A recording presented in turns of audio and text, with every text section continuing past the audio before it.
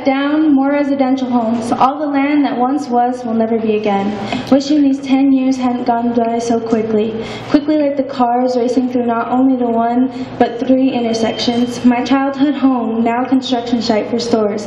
But what they don't know is that was the house that built me. The house where my stuffed animals lay on the ground, ripped apart, screaming, "Help me!" All the flowers won from homecoming princess crumbled, like the crumbly cherry pie my Nana makes during Christmas. That same kitchen I clean every day with my siblings. Do I expect them to know? No.